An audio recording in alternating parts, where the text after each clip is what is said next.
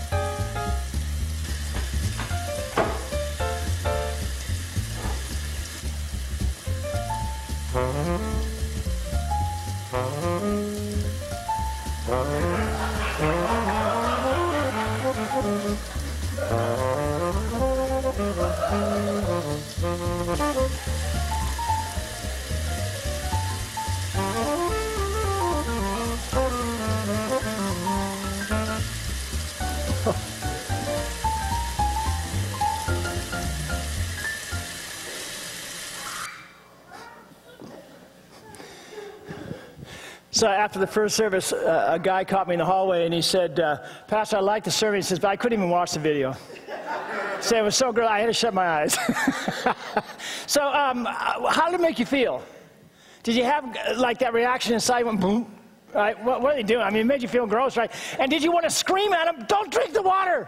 right? You don't want to think, come on, man, that's gross. Why would you ever do that, right? And then they're looking at the water. First the one guy and the two of them, and they're trying to figure out, the water that's flowing the whole time. Did you catch that?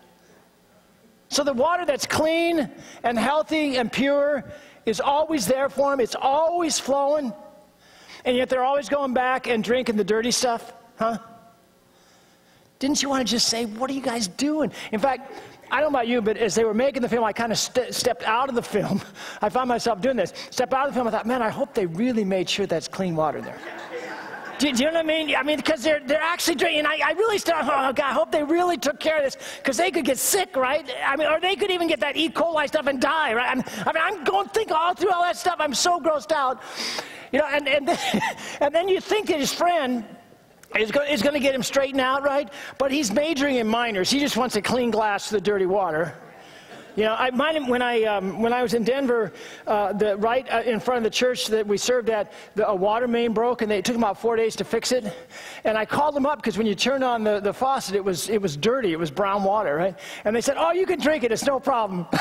I'll never forget. And I remember saying, "Well, you know what? I don't think I'm going to drink it till it's better." "Oh, no, we fixed the pipe." I said, "Well, that's okay, but I'll wait till it's clean water," right? You major in minors sometimes, right? You think, well, if the vessel is good and clean, the water might, well, no, it's dirty. I ain't drinking that water, right? So I got a question for you. Where are you drinking the water out of the toilet in your life? And a follow-up here. And where do you have a hard time seeing it or admitting it? And where is the clean water just flowing and flowing and flowing? Because it's always there, just flowing. But where are you just going back to the dirty stuff all the time? And do this in a lot of ways. You know how your mind kind of flits all around when you're seeing a film, or when I remember reading that word visceral came into my mind, and it means that feeling inside that makes your stomach kind of jump. And the first time I saw that word, I was reading about how the first Jewish Christians, the first church was mostly Jewish, it started in Jerusalem, and there was this great barrier with the Gentiles that even to conceive that they could be part of God's people. Even though they knew Jesus, even though the Jewish Christians knew Jesus. And the huge chasm there was that it sickened them to their stomachs when they saw how the Gentile world lived in sexual immorality. Very similar to our world, by the way. And it so grossed them out, right?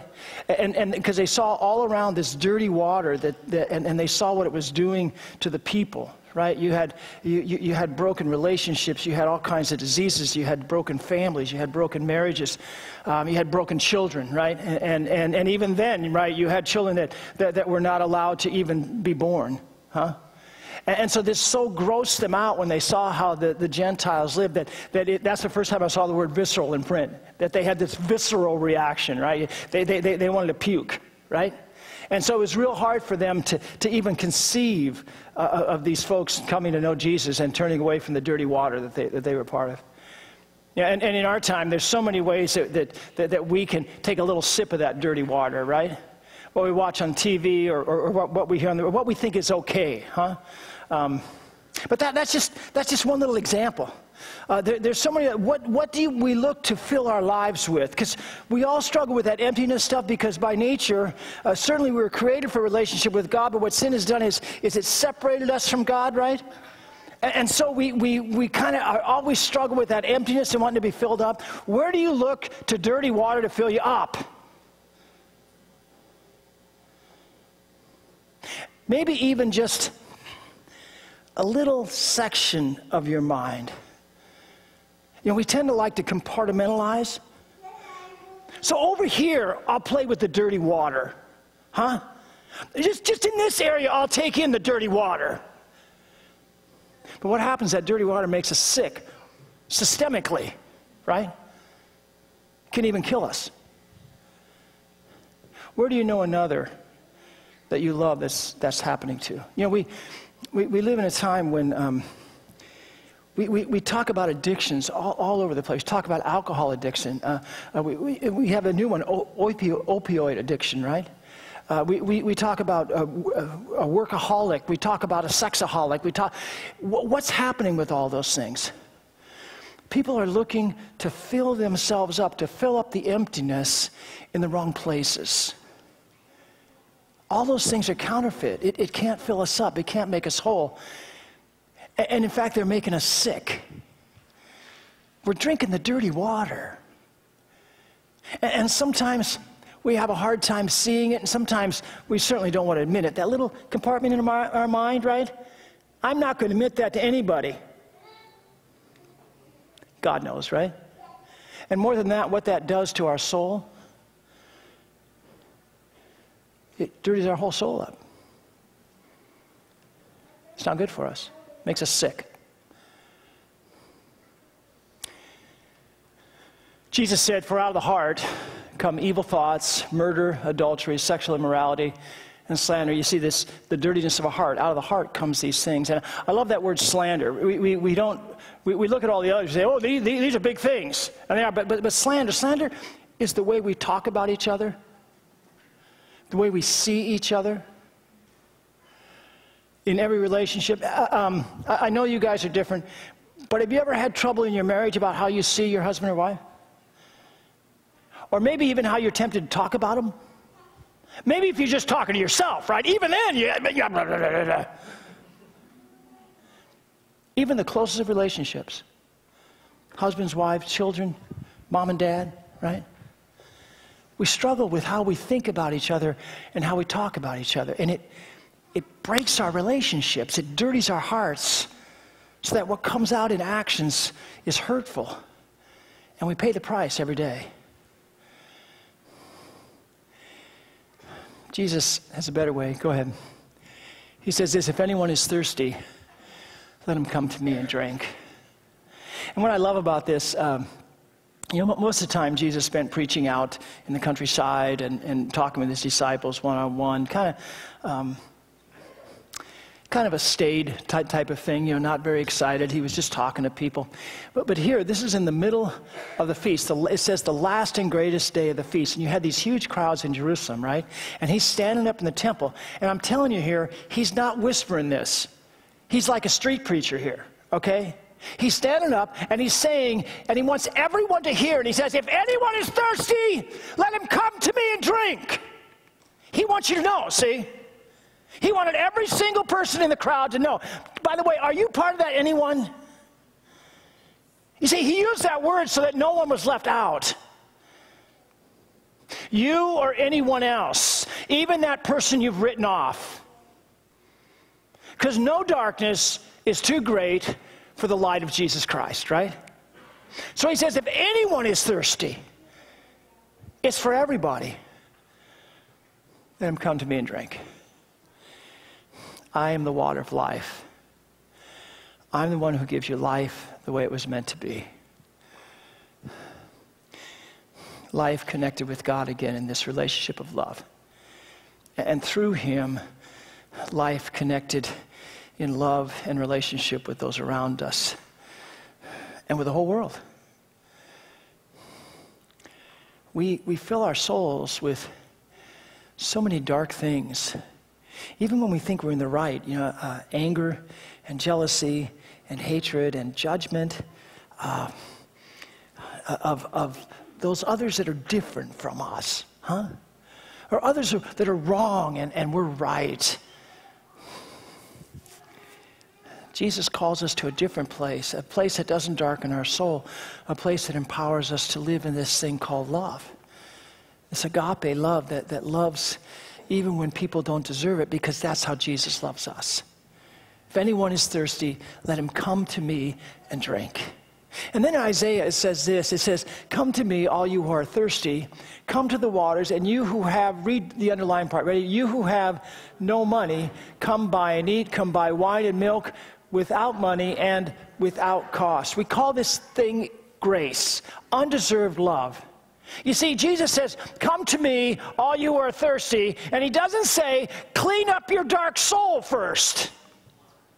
He doesn't say, go make that stuff right that you screwed up back there. Go make it right what happened 10 years ago or yesterday. Fix your soul, and then you can have some good water. That's not what he says. He doesn't say that you got to jump through hoops. Because he is the water that makes our souls clean, and he gives it to us without money and without cost. It's a free gift. The Spirit of God is right now touching your heart with this reality. Wherever there's darkness in your soul, maybe you are completely cut off from God. Maybe because of that stuff back there. You can't think that until you get that figured out, God can ever accept you, huh? No, it's grace. It's that Jesus did it all. Or that shadow in your mind or soul that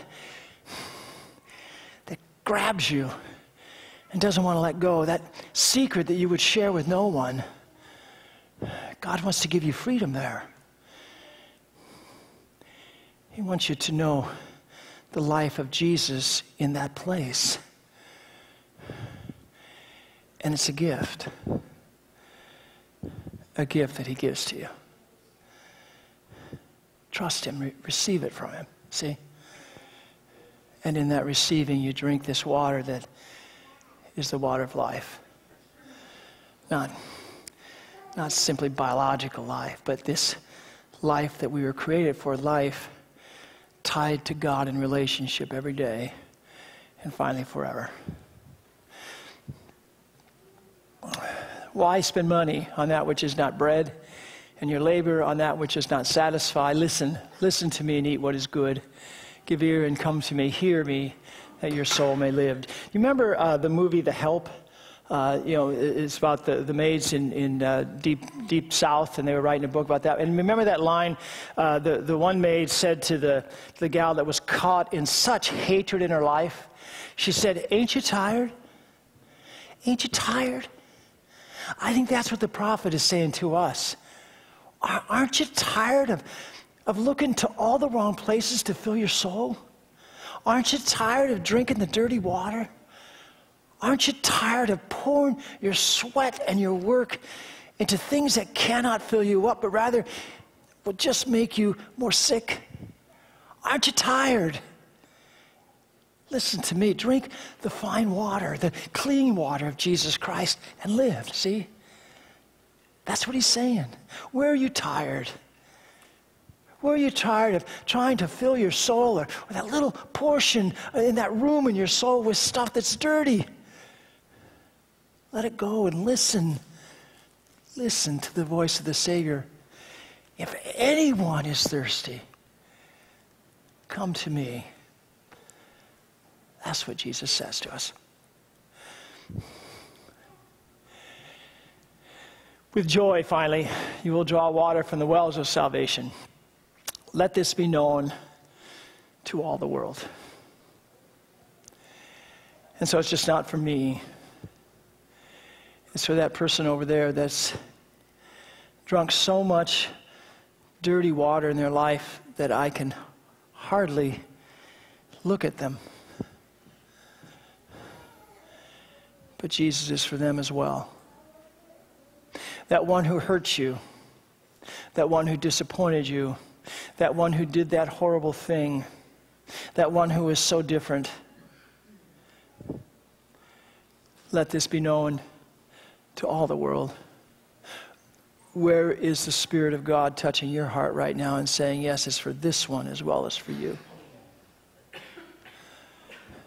It all flows here into the cross of Christ. That's what we're talking about, right? You see, all the dirtiness, all of those things that dirty our soul and make us sick and actually kill us, it was all nailed to Jesus Christ. Everything that dirties our soul and in any way that is lived out in these horrible things that we do, it was all nailed to Jesus Christ, so much so that God was so grossed out, he turned his back on him. My God, why hast thou forsaken me? In our place, God turned his back on him so that we might know that God will never turn his back on us. And the proclamation of the resurrection, it simply says that the purity of Christ is won. He's defeated all the darkness and all the sickness, all the dirtiness. And every single day, he gives us a brand new beginning to live in that resurrection. Forgiven and loved, a brand new start to live in the pure water of life. The angel showed me the river, the water of life. This is from the book of Revelation, last book in the Bible. The apostle is seeing this vision of eternity, right? The angel showed me the river, the water of life, as clear as crystal, flowing from the throne of God and of the, read the last word, and of the Lamb. Why would he say that? Why would these words be given to the apostle? What does it matter about the Lamb in eternity? The reality that Jesus is the Lamb, the one that was slain from the foundation of the world, the one who every lamb that was sacrificed, thousands and thousands in the Old Testament pointed to, the one whom John the Baptist says, behold the Lamb of God who takes away the sin of the world. Jesus is the Lamb. He laid down his life on the cross, which makes him the water of life that he gives to each of us, the resurrection victory. And this is a life that will last into eternity. The angel showed me the river of the water of life, as clear as crystal, flowing from the throne of God and of the Lamb into all eternity. So, where are you drinking the water out of the toilet? And where do you have a hard time seeing it or admitting it? And how's that working for you? And where is there another who is drinking that water, maybe doesn't even recognize the pure water? Someone that you can bring the pure water to. If anyone is thirsty, Jesus said, let him come to me and drink. With joy, you will draw water from the wells of salvation. Let this be known to all the world. So this week, watch the film again with your family or friends and talk about it. You can even use the questions we have given you both in the worship trifolds and the Lenten devotions. Go ahead. Then email or text the link of the film to your friends and extended family, maybe even posting it on your Facebook page just to share, or better yet, as discussion starters. You can say something like, hey, we're showing these neat films for a number of Sundays that really get me thinking. I thought you might like to see this one. And if they want to talk, you can use the questions. You know, a good place to start is to be transparent and talk about those places you have or you are drinking the dirty water, and what it means that God's grace comes to you there. Just a thought. Because by grace through faith, we can daily turn away from drinking toilet water and drink instead of the water of life, because others are drinking toilet water and have need of the pure water of Jesus. www.stmatthewrockland.com/videos. It's in your trifolds as well, and in the Lenten devotions. And may God bless you this week. Amen.